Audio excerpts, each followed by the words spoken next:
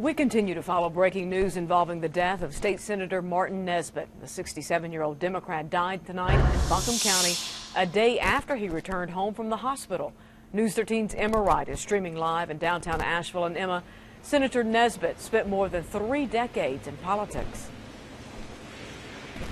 He did. Senator Martin Nesbitt was known all over the state. He had many friends on both sides of the political aisle, and they tell me things in Raleigh just won't be the same without him. Nesbitt served over 11 terms in the House and another 5 in the state Senate. Nesbitt was first appointed to the House in 1979 to take over for his mother, who passed away.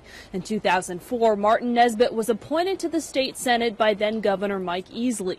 He was unanimously elected Majority Leader in 2009. State Representative Susan Fisher calls Nesbitt a friend and mentor. She says he is a political icon who dedicated his life to serving the people of North Carolina. His influence stretched across the state and across the country.